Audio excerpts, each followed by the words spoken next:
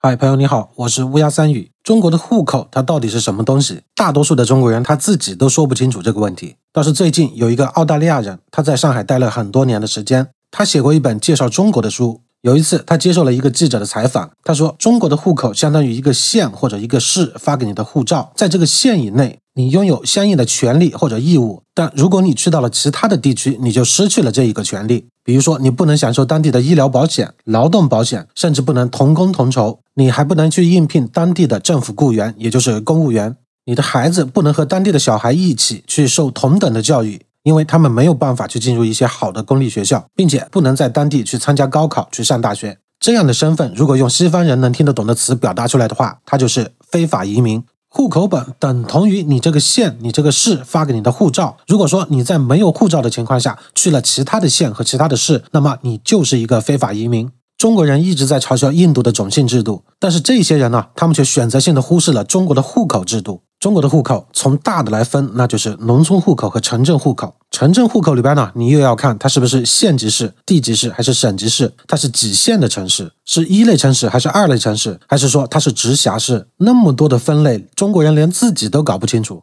更何况有些人呢，他出生在一个小地方，出生在农村，通过他的努力在北上广深这些城市扎下根来。即便是你拿到北上广深这些城市的户籍，即便是你的身份证也已经更新，它的归属地也是在北上广深这些大城市，但是它永远不会变的就是你身份证的号码，那个号码就是你出生地的代码，它将跟随着你一辈子。不管说你现在的户口是落在北京还是上海，但是每当你掏出你身份证的时候，不管是住酒店还是坐飞机还是过安检，检查你身份证的人通过前几位的数字就可以明确的知道你不是上海人，你也不是北京人。更何况像北上广这样的大城市，你想把户籍移到里边有多么的困难。2018年在微博上边有一个名叫粉笔张小龙的大 V， 他发文说他在北京交了400多万的个人所得税，他的企业所得税也交了8000万，可是他的孩子却无法在北京上学。他说他没有北京户口，他也没有想让孩子去上公立学校，也没有想占用任何北京公共资源的便宜，但就是一个私立学校他都申请了2年才申请成功。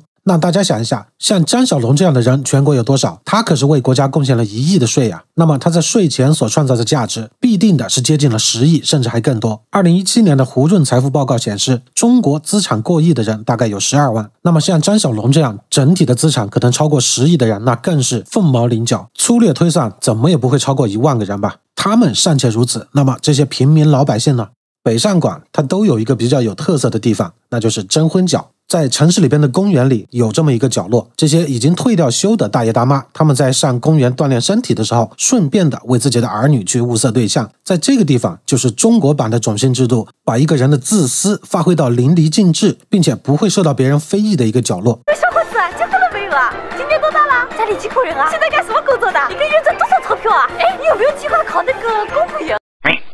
中国的户籍制度用来作为限制人民流动的一个政策，如果它是完全公平的，那也就罢了。可是大家想过没有，有哪一位官员的子女他会因为户籍问题而上不了学呢？中国的县市长通常都是外地派遣过来的，他们都没有当地的户籍，那就更别说省长或者是这些国家领导人了，对吧？可如果按照中国的户籍制度来说的话，这些人他们根本就没有资格在当地担任这个职务的嘛。因为当你去考取一个公务员的时候，你都需要是当地的户籍。可为什么当官员的级别达到一定高度以后，这个户籍对他们就不再重要了呢？那么是不是可以这样理解，中国有2个阶层，一个是官僚阶层，另一个是劳苦大众。这个户籍制度就是用来限制这些劳苦大众进行流动以及自由生活的一个枷锁。而这些官僚阶层呢，这些特权阶级，他们作为政策的制定者，他们却享受有无限多的特权，他们没有在这个政策当中生活过哪怕1天。大家是不是可以想象一下，如果有一个西北农村的老大爷攒了一辈子的钱，说想要来这些大城市看一下，但他们谨小慎微的走在这些不属于他们的大城市里边，几乎上可以肯定的说，他们在这里会遇到很多的非议，很多的白眼。这个城市对于他们来说就不是一个善良的地方。可是这明明就是同一个国家的人啊，为什么会变成这样呢？那我在这里再做一个假设，如果说这个老大爷他并不来自中国的西北，而是来自于日本、韩国一些偏远的山区，或者是俄罗斯远东的这些偏远地区，要不然呢尼泊尔、土库曼斯坦都无所谓，就假设他也是一个穷人，当他以这样的身份再来到北上广这样的大城市的时候，那么他将受到的待遇必定的要比那个西北老农我们这同一个国家的人要好得多。那大家想一下，如果说在有选择的情况下，他们会选择做一个外国人还是做一个中国人呢？那么在中国一直被作为打击对象的藏独、疆独的这些说法，他们不正是这些生活在偏远地区的这些老百姓吗？那当他们有了一种选择的可能性的时候，他们就会毫不犹豫地抛弃掉中国人的这个身份，去追求另一种可能会让他们生活变得更好的可能性。人民追求过好的日子，这是最底层的逻辑。当一个制度坏到已经让人民想要抛弃它的时候，可是这些特权阶层、这些官僚阶层生怕失去自己手上的权力，他们死死地把它抱住，不肯松手，不肯放开。他们动用暴力机关和国家的力量来试图压制这样的声音。长此以往，这样积聚的力量会越来越大，最终呢，只能会酿成不可收场的后果。